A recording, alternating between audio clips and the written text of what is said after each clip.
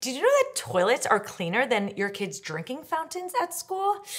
Yeah, I'm serious. It's that time of year again, back to school season, and while you might not be thinking about it, the school environment could be a breeding ground for germs. And one of the worst offenders? The water fountain. All right, recent studies have shown that drinking water fountain spigots had the highest amount of bacteria on tested surfaces of a whopping 2.7 million bacterial cells per square inch. That's more than 10 times as many germs as the toilet seat. Moms, listen up, this is important. So, what can you do to try to keep your child healthy and germ-free during the school year? One simple solution: pack a water bottle for them to use throughout the day. Not only will this help keep them hydrated, but it will also reduce the exposure to the germs from the water fountain.